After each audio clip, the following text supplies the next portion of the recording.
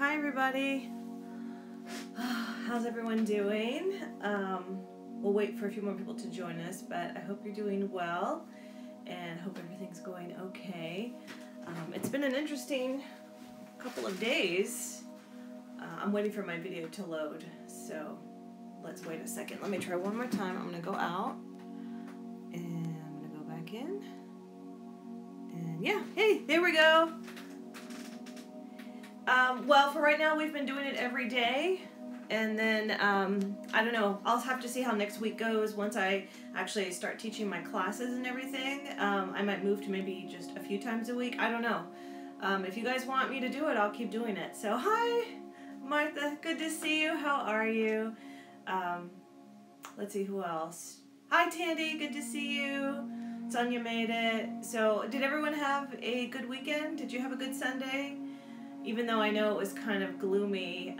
The outdoor project I had mentioned, yeah, we did not get to that because it was too wet. The ground was too wet and moist. So we worked on other projects in the house. So, hi, Alexis, how are you? Grace. Hope everyone's doing well. I'm so glad you joined. And we might have a few more new people.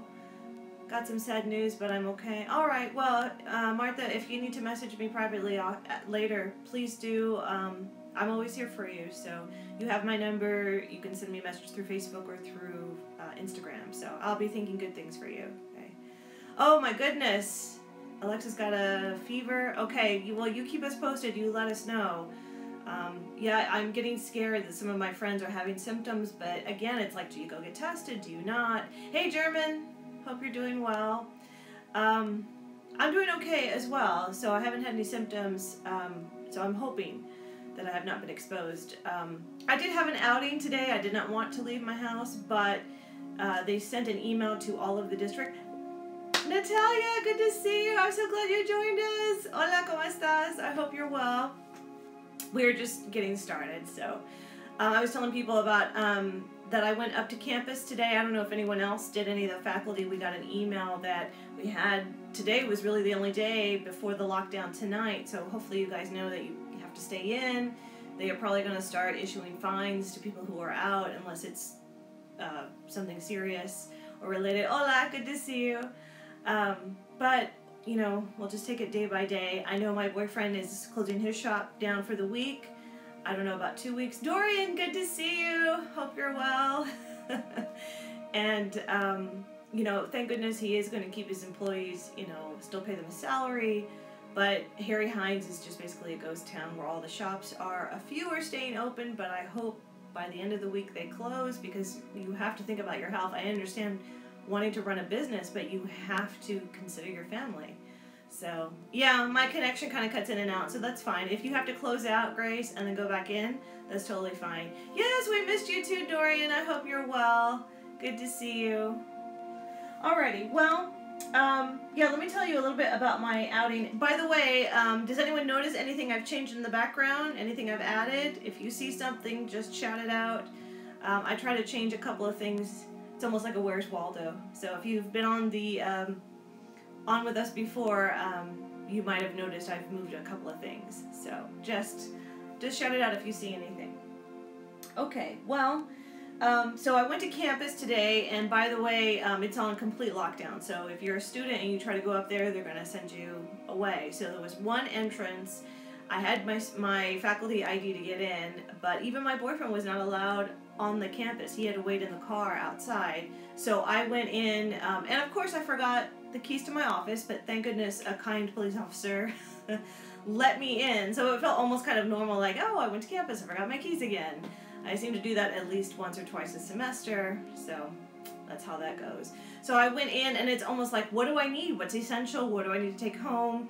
I decided to take home, and don't tell anyone, but I have a refrigerator in my office. I decided to just load that up. I had a cart because I'm afraid if the power goes out or something, it has a little freezer and it might leak and cause problems. So I'm like, I don't want to have to deal with that. So I just brought it home, and who knows, maybe I'll find a use for the mini fridge here at home. Of course, my teenager wants it in his room, but if we put it in there, I will never see him again. So not going to happen.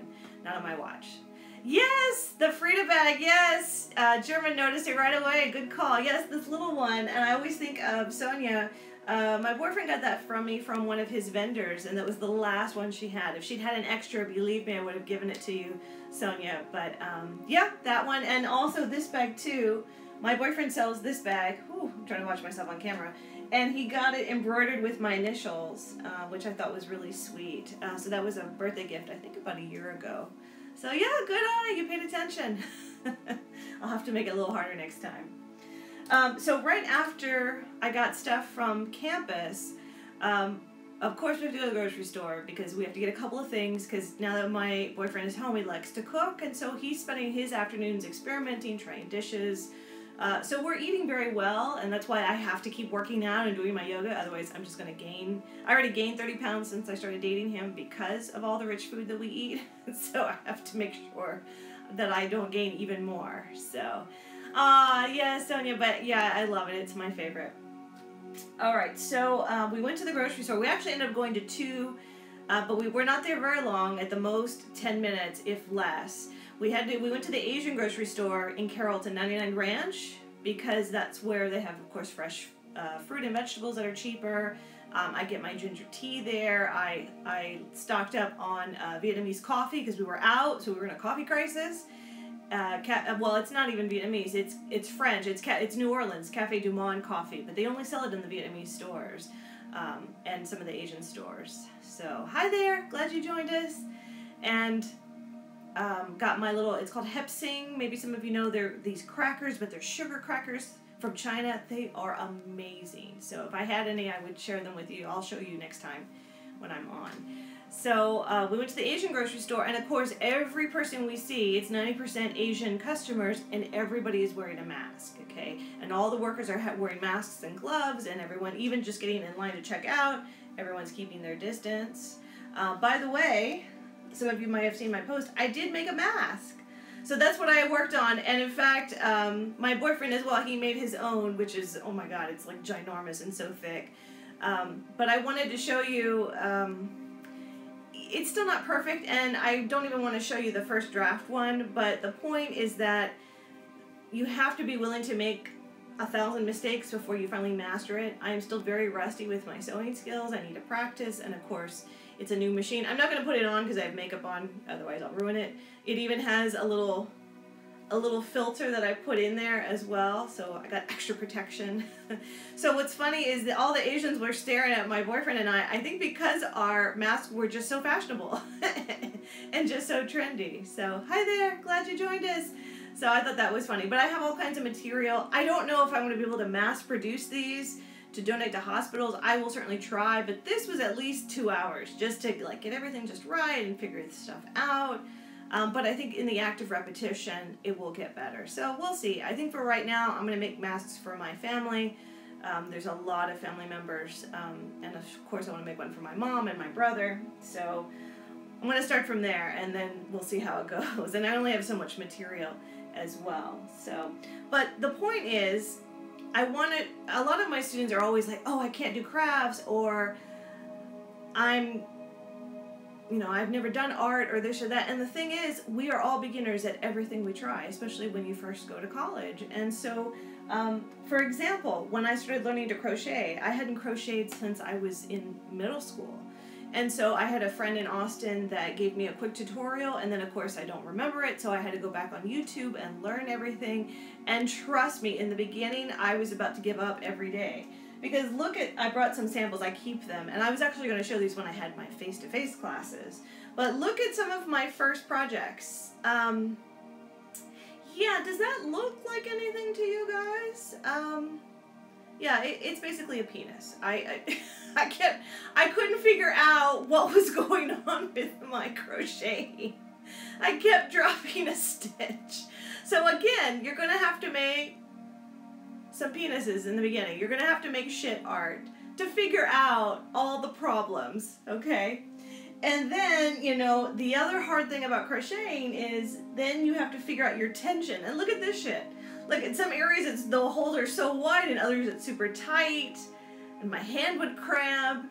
And I mean, it's just, you know, I'm like, good Lord, it's like an eye mask, okay? But over time and persistence, and you try again and you try again, eventually it started getting a little bit better. So I started making pot holders, and I started learning and understanding the tension and getting out of my head and trying to find my own method that worked, okay? And then I'm real proud of this pot holder. Look at that. I did a two-tone, but look at how tight those holes are. So there you go. So, you know, while you're home during this, you know, shelter in place, be willing to try something new because you never know. And yeah, you're going to suck at it the first time, the second time, the 10th time. But eventually, see, look, I even got a little fancier. I figured out circles. So I go on YouTube and I try new things. I see something that catches my attention. I made a baby blanket for a cousin that was having a baby. This is the one I'm working on right now for my mom, and I know it's already, end of March, so I'm a little behind, but since I've been home, this is my project at night before I go to bed. So I have projects upstairs, I have projects downstairs, and let me show you. This is the blanket. It's a chenille. It's real soft. I got the material at Joann's. You can even order it on Amazon. And by the way, look at this giant-ass hook.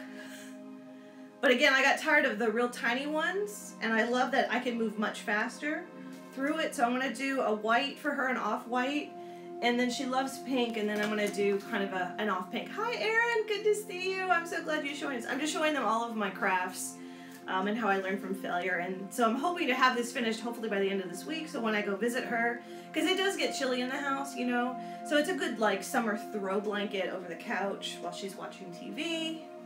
So, yeah. I like showing you guys my crafts and different stuff, and I'll show you other techniques, so if you're curious about anything, then you can go on your own on YouTube or whenever, and you can start taking a look. So, Michael's has curbside pickup. Oh my God, why did you tell me that? Oh no, my boyfriend is going to kill me, so I'm going to do that. Thank you for sharing that. Oh my goodness, yes, and Amazon too, which is a little pricey sometimes. So, okay, so we talked about...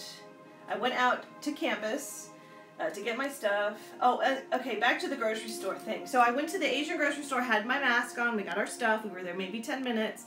And then, of course, on the way home, we're like, oh crap, we forgot mushrooms. Apparently he needs mushrooms for his experimental cooking today.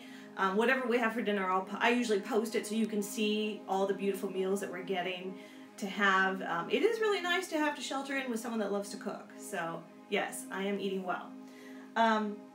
But then we went to Tom Thumb. And you talk about night and day attitudes towards this virus. It was mostly older people, because it was around 10:30 in the morning, 10:30-ish. And nobody had a mask on. My boyfriend and I were the only ones wearing a mask. And it's mostly older generation and mostly white, male and female. And you could tell, again, people were looking at us, looking at our masks, but I'm sure we just look nuts. But you know what? I've been watching some of the posts of my friends, and some of my friends are really taking it seriously, are very paranoid, are spraying their packages, even though I saw on the news that you're not going to get the virus if you pick up a package from outside. And some people are obsessively washing their hands, but I'm like, but you haven't left the house, so why are you worried about germs? So, you know, the main thing is it's good to have a healthy fear, yes, and take precaution, but make sure you're not taking it to such an X amount of an extreme, you know, that it becomes kind of obsessive compulsive. So that's my only worry about some of this. If you watch CBS Sunday Morning, they do a really good series, and they talked about how fear can lead to kind of these erratic behaviors, and that's why people go and hoard toilet paper, and you see fighting in the aisles. They usually post the video on YouTube. If I find it, I'll share it with you. I thought it was really informative. So you gotta find that fine line between healthy fear and concern versus doomsday prepper level. So I hope you guys are doing well. I hope everyone is staying healthy, doing good. Yeah, it was kind of surreal. The campus was so quiet today. And I wanted to shoot some video, but I also wanted to get the hell out of there, so I didn't. But I didn't even see any wildlife. I didn't see the geese. I didn't see the ducks.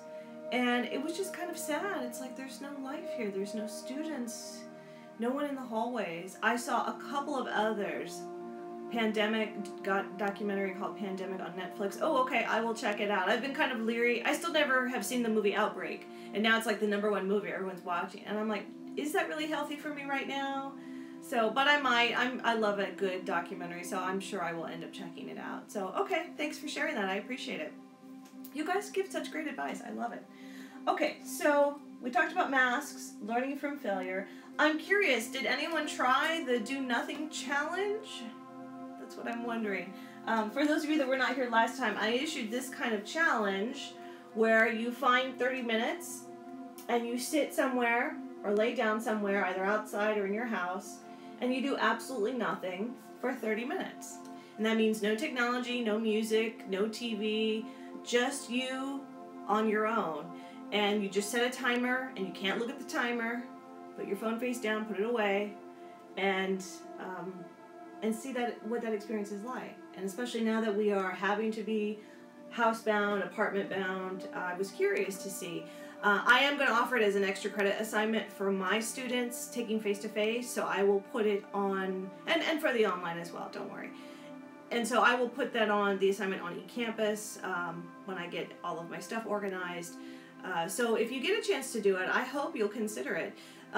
What I wanted to share with you is the point of that is that that's how many of our artists and musicians really go to those deep places within themselves, because they allow their brain to kind of settle, to stop thinking about all the 1,000 different things that go through, and just kind of reflect and consider what's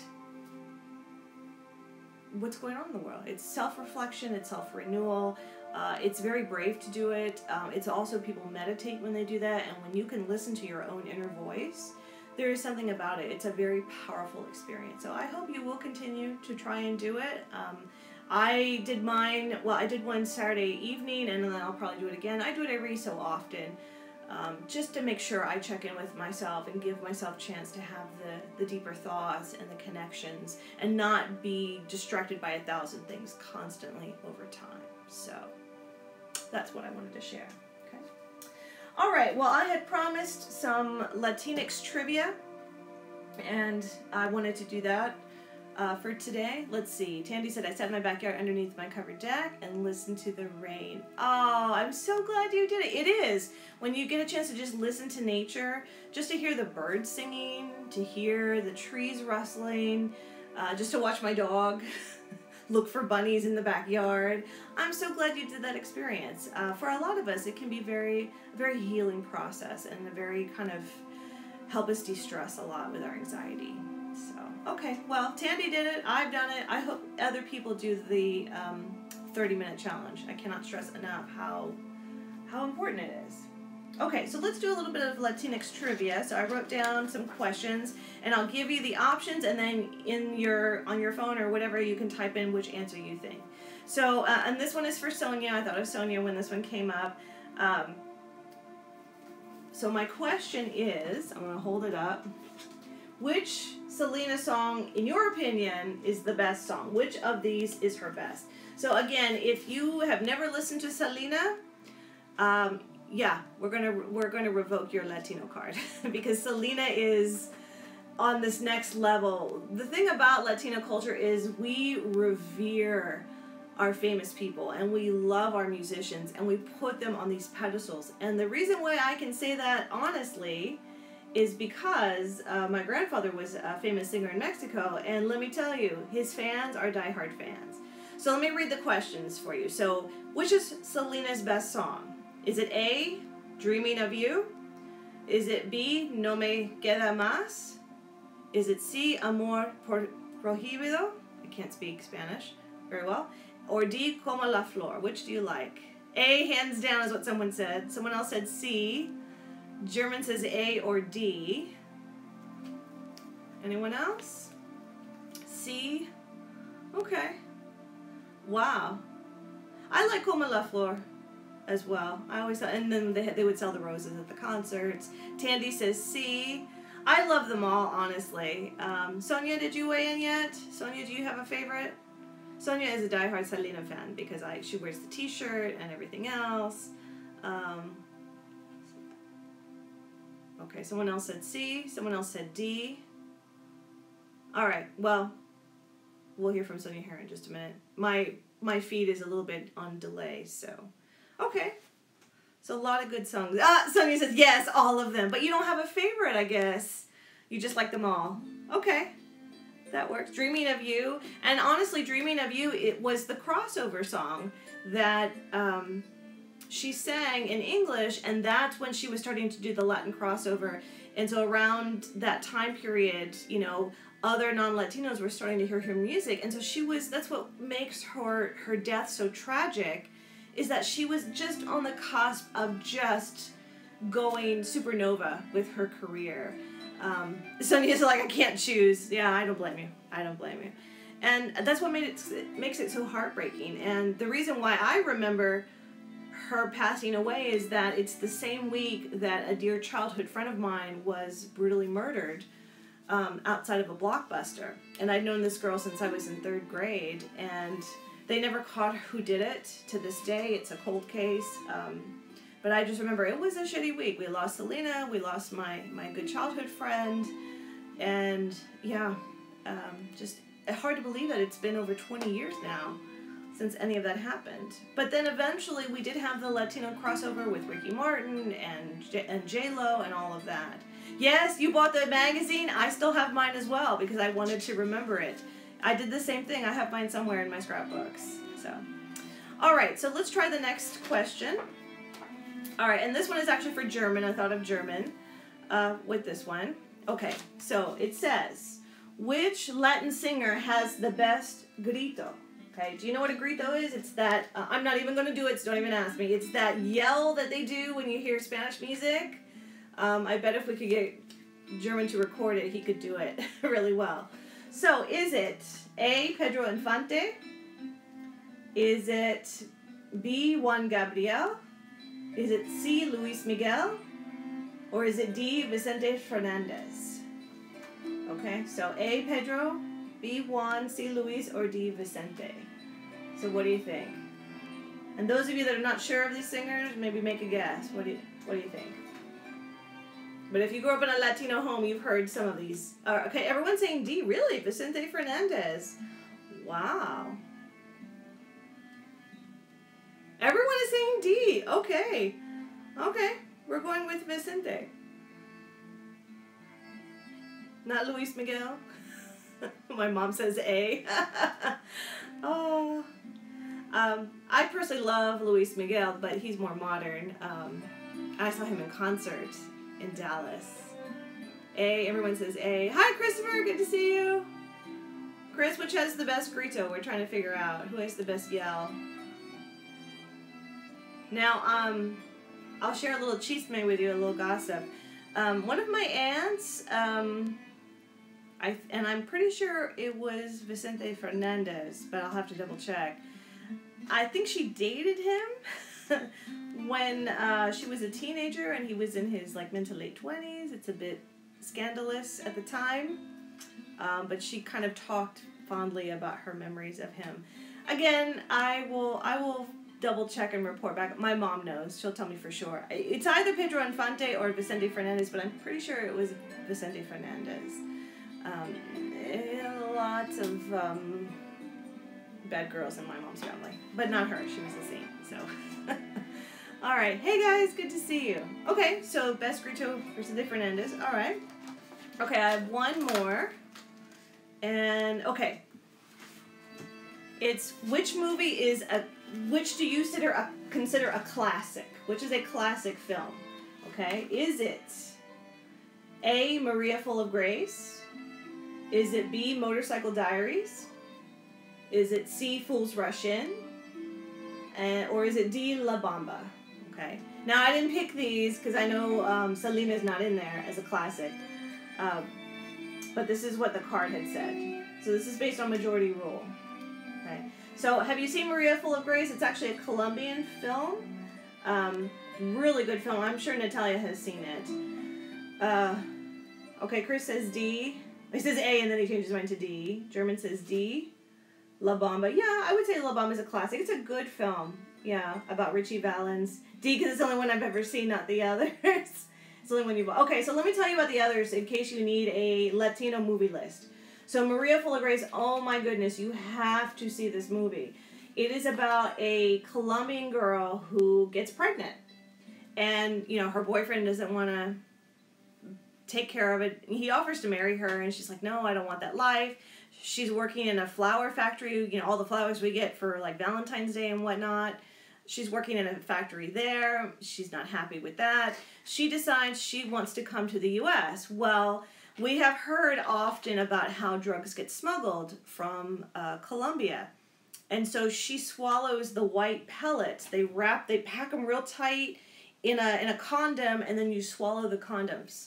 And so she's flying an airplane with her stomach full of condoms, filled with cocaine. And if any of them break, she's dead. And let me tell you, those pellets are like ginormous. So after the end of the film, I'm like, I couldn't swallow. I was just like, how she did it, I won't tell you how she survived, what happened. It is really powerful, and it reminds us to be grateful about, you know, and to respect what people are willing to go through to be able to come to this country. And so, oh my gosh, it's a life-changing film. It's one of those films that often when I think about it, it is really powerful. Yes, the actress, that really put her on the map. I love that actress. I've seen her in some other things as well. So, I mean, unfortunately, it reinforces the stereotype of, you know, of cocaine and drugs from Colombia, which I don't like that part. But it's all in Spanish, and I've learned that the Spanish they speak, it's so different. It's so polite. It's so... I enjoy it. It's very different from Mexican Spanish or Guatemalan Spanish or Honduran Spanish. So I love that you can hear the nuances. Yes, you have to watch it. I'll see where... It might be on Amazon. We'll have to find where it's at. Okay, and then Motorcycle Diaries. Oh, my goodness. And I was actually going to recommend this to my history students when we talked about 60s and Che Guevara. Hopefully you know who Che Guevara is. He's the revolutionary that helped overthrow the Cuban government. He's on many a t-shirt. I'm sure some of you have that t-shirt in your closet. At one point there was even a restaurant in Dallas called Che. But this film, Motorcycle Diaries, is about when he's younger. What most people don't know is that this, you know, communist revolutionary grew up privileged in Argentina, grew up from a upper middle class home, was studying to go to medical school, and was in medical school, and he and his friend decide during the summer off, they fix up an old motorcycle bike, and they decide to just ride the bike all through South America. So they go into Chile, they go up to Peru, they go to the other countries, and while they're there, it's part of the series name from, oh, okay, it's at the library. Well, okay, I'll look for it. It might be on Canopy as well. And while he's on that journey, he goes to a leper colony. And if you know anything about leprosy, it's this horrible disease that some people get where you get kind of skin, it's like fingers fall off and you know, parts of your skin are damaged and no one wants to touch you, and you're kind of kicked out of society because it's in the Bible. And in the Bible, lepers are kind of repulsed. So they're kind of shunned by people, and yet they're sick people that need help. And so you see a very young Che Guevara, before he becomes a revolutionary, realize that there is a way to truly help people, and it's really to help them uplift their governments and have social progress and making sure they're getting education and their health care. And so it's another really beautiful film. So if you get a chance, watch Motorcycle Diaries as well. And then Fool's Rush In. I can't believe some of you haven't seen that. I don't know how it's transmitted by armadillos. Honestly, I'm not that familiar with leprosy. I just know that people just have a very strong reaction to it in terms of just this stigma, because it comes from the Bible, and people in the Bible that had leprosy were just kind of shunned. So it has that other stigma on top of it. So I need to do some more research. So I'll get back to you on that. Fool's Rush In. I can't believe anyone hasn't seen that. That was Selma Hayek movie. Remember the guy Chandler from Friends? For some reason, Friends has made a comeback. Everyone loves Friends. Well, if you love Friends, you gotta see Fool's Rush In, because Chandler plays the love interest of Selma Hayek. They have a one-night stand. She gets pregnant. And you can imagine telling your traditional Mexican father that you had a quickie Vegas marriage to a white guy. And then, of course, hilarity ensues. So it's actually a really cute film. I actually like it. I think Selma Hayek kind of overdoes kind of the Latin stereotypes of just exaggerations and religion. But if you're willing to kind of overlook that part of it, yeah, it's a cute film. It really is. And you kind of see when you marry into a Latino family, always the one mother or grandmother like, eat, why are you not eating enough? And asking questions and, awkwardness and... so yeah, and I can certainly identify with it because I'm dating someone who has a large Indian family, and we have learned that Indian families and Hispanic families, not so different in terms of the same kind of aunts and uncles and questions and obstacles that we kind of face. So yeah, there you go. So those were my 3 questions that I had. Yeah, just to talk more about Latino culture. And just know that, of course, the campus is closed this week, and I am busy prepping for my classes. I know you guys are waiting to get started on assignments. I've actually been so focused on helping other faculty because I had to make videos for them, help them figure out technology. And I got to get grades in for one of my online classes, so I got to get all that done. So hopefully within the next couple of days, I will be geared up, ready to go. I know many of you are anxious to get started, so I appreciate your patience. And please be just a little more patient with your other faculty. I saw last night on the WhatsApp group text with the club, some people are like, oh my God, I've never done an online class, and what am I going to do? And I just want to put this in perspective, okay? Technically what you're doing is not really that much different than the face-to-face, okay? For the online, really think about it. What's going to change is maybe how you're submitting the assignment, how the lectures are going to be conveyed. Probably a lot of professors are going to do discussion boards. Well, my students, we already do discussion boards. Others are going to find ways to do videos to talk through their lectures. So it's going to be a couple of little things that's going to change. And if you're not familiar with eCampus, trust me, there's tutorials, there's the help desk, your professor will help you, I will help you if you get stuck. I can make you a video and walk you through how to use eCampus if it gets to that point. So just know that you are at an amazing college, and the professors, we all care about you, we're all concerned for you. I've also been asked to find out if any of you do not have technology at home, if you don't have a laptop, if you don't have access to internet, to let me know, because they want me to send a list up to administration, because they're trying to work out some kind of way to help those students that don't have access to direct technology. Okay, so I'll send an email out as well. Probably I'll do like a survey or something just to see if you are in need. We want to make sure we have some kind of alternatives for you so that you can get your work done. Okay. Hi, good to see you. Someone just joined. And so just be a little patient with us, and we will get there. And don't worry. I know it sucks. Believe me, I miss my face-to-face. I miss seeing Tandy in class every day, and I miss all the students that want to speak up. I don't miss the students that were always hiding on their phones and not engaging in class. That I don't miss. So maybe they'll learn to appreciate the fact they got to sit in a classroom. And now I'm being mean. I better stop. But no, it'll be fine. And for my classes, I am going to do, because I do have a little bit more knowledge of technology, I will do voiceover lectures through my PowerPoint, and we'll still do the check-ins, so we will be okay. And remember, this is just one moment in history. Next semester, hopefully things will be back to normal. A year from now, 2 years, 5, 10, we'll look back and we'll be like, hey, remember that crazy time when I would check in and watch one of the professors talk about her life?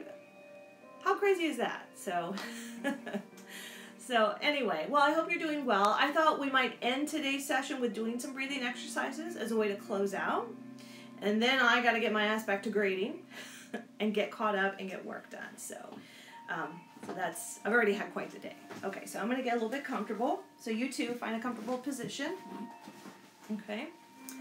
And if you need to hold your one phone in your hand and do the hand and just do like that, that's fine. Otherwise, I'm going to use both hands. Okay. By the way, did you like my top? I actually bought this when I was in Singapore. They have some fabulous shops, lots of Indian shops, and this is the one top I saw, and I'm like, I have to buy it. Someday, if you have the travel bug, you have to... I'm going to tell my kids I survived the apocalypse. Absolutely, you're going to tell your kids that. And I'm going to wear all of my Indian outfits before it ends.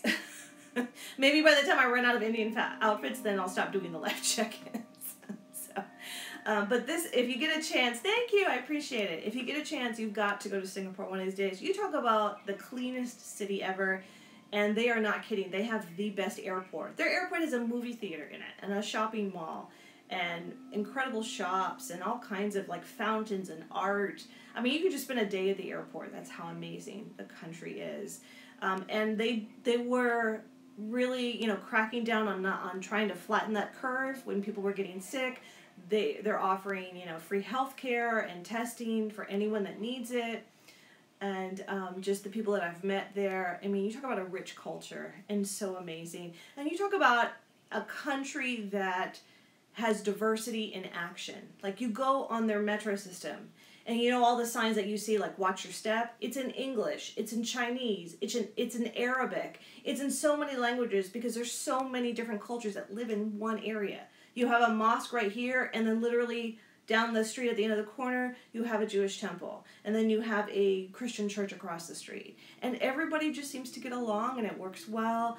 Now, fair to say, some of their, like, you don't ever want to get arrested in Singapore. I don't know if you guys heard the famous case back in the, like, 90s. Some American embassy kid broke some, you know, destroyed some cars, he vandalized some cars, and he got caned as punishment. And I remember Americans were all up in arms. But let me tell you, Singapore is no joke. So when you break their laws, yeah, there's punishment. But when you look at how they live and their lifestyle, of course, my teenager loves it because there's a lot of multimillionaires that live on that tiny little island. So there are Lamborghinis everywhere, and there's Audis, and there's Porsches, and he was just loving that.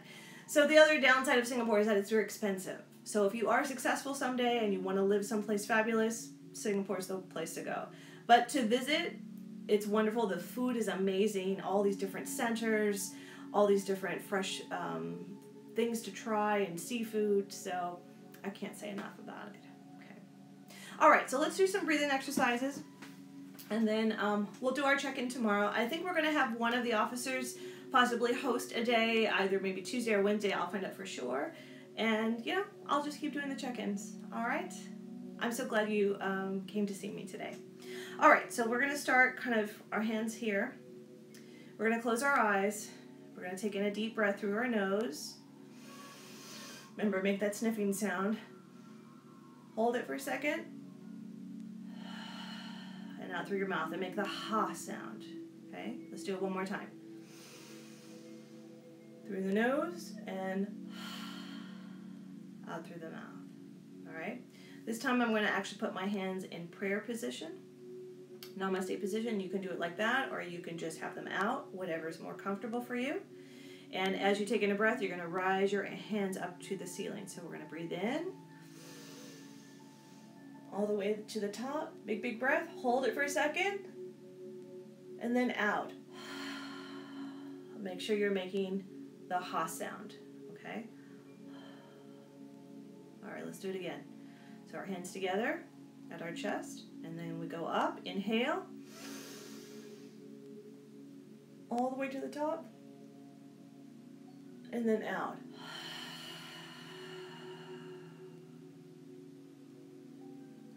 Hands together. Inhale. All the way to the top. And then out.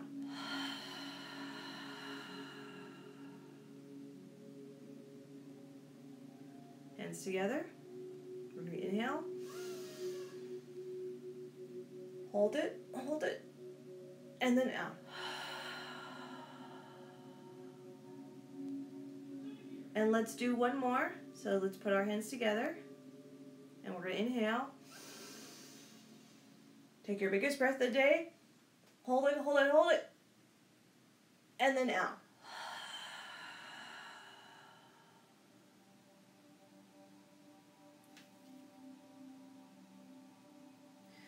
I want to thank you for joining me, and I hope that we will get through all of this together, that you stay healthy, you stay happy. If you get a fever, if anything happens, let me know. I will send you positive energy your way. And thank you so much for joining our check-ins, and I hope to see you tomorrow. So I'll give you a blessing. Namaste. Thank you for coming, and I'll see you. Hi, Elizabeth. I'm so glad you joined us. I'm just now ending the session, though, but I'll post the video, so if you missed it, you can see the earlier part. Okay. I'll see you guys. Bye.